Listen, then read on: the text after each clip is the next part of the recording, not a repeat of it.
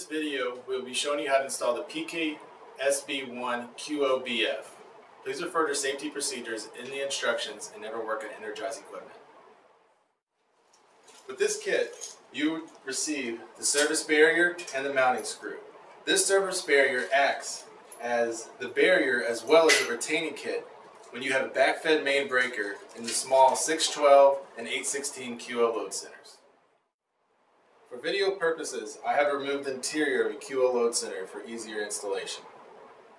When you take your barrier kit, you take the tabs from the barrier and you insert them into the slots on the QO breaker. Then you take the mounting screw and you install it into the hole on the interior base assembly.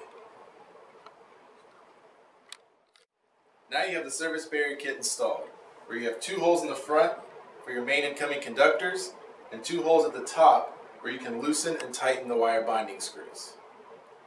Having this barrier kit installed, you now meet the new UL and NEC code requirements for service entrance.